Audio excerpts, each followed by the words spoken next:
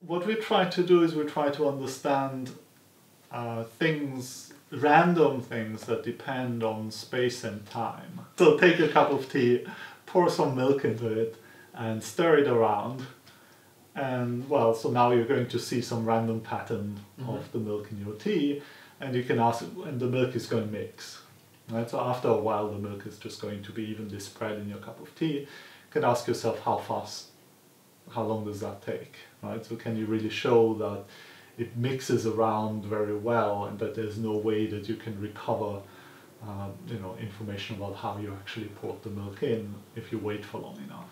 And would that be a case of almost like every time you do it, you're going to get a different...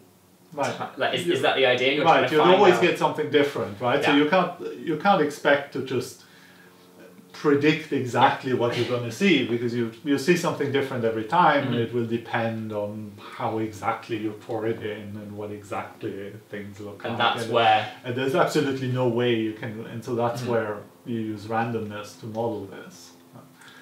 And how would we even begin to model randomness? Okay, so things are random, so you cannot say which outcome you'll see, but you can say which outcome would be more likely than which other outcome, right? So you can see, well, most of the time you would see something like this, and it's pretty unlikely that you would see something else, right? And then you can quantify what you mean by pretty unlikely. If you toss a coin, you toss a coin 10 times, yeah, and you say, how many heads do you see? Of course, I can't tell you in advance how many heads you'll see, but I can tell you that it's more likely that you see 5 rather than 2. So I was going to mention the coin example, because I think the fact that there are 2 outcomes makes it relatively easy to think, right, well, it's probably a 50-50 chance. But with something like pouring milk into a tea, and what pattern does that... Surely there are so... almost like an infinite number of outcomes. Sure, yeah, but you can model things with infinite number of outcomes. Like, for example, if you just say pick any number between 0 and 1. So there are infinitely many numbers between 0 and 1. But we can still make mathematical sense of what it means to pick them with equal probability, so to speak. Even though there's infinitely many of them, so of course each one of them would be picked with 0 probability. Yeah. But you can still give a mathematical meaning to this. And is this related to the work that you did to be awarded with your Fields Medal in 2014? Yes, it's related to that to some extent. Yes. I mean, I imagine it was, of course, a great privilege to have your work recognised at sort of, one of the top levels that recognition you can receive as a mathematician. Were you, I guess, excited or? Sure. I